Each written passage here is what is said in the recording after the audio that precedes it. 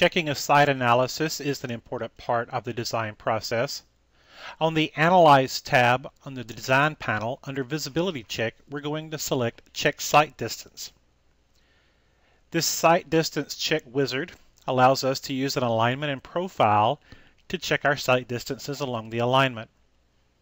I'm going to select the alignment and profile, and I'm going to run a check interval every 20 feet against my composite surface. We're going to add that composite surface. We could add more, but we're just going to check against the one.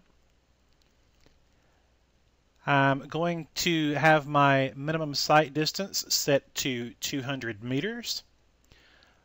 I'm going to set my eye height to 2.5 with no offset. And we're going to leave the target height at 0.5 meters. We can select the items that we want to show in the model, our sight lines, our eye path, our obstructed area. All of these are set up. We're also going to create a site analysis report using a text template. So we're going to select report txt.xsl. I'm going to select finish in the wizard, and it's going to calculate my site analysis. You can see the hatching that we set up in the wizard is going to be showing. These are our sight lines.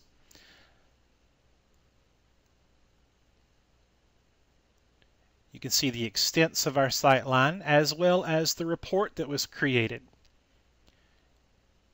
You can see this report shows the station and the actual site distance along with the minimum.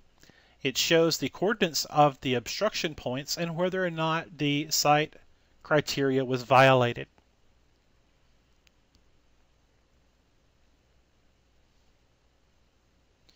I'm going to select all of this information, copy it, and paste it into my drawing.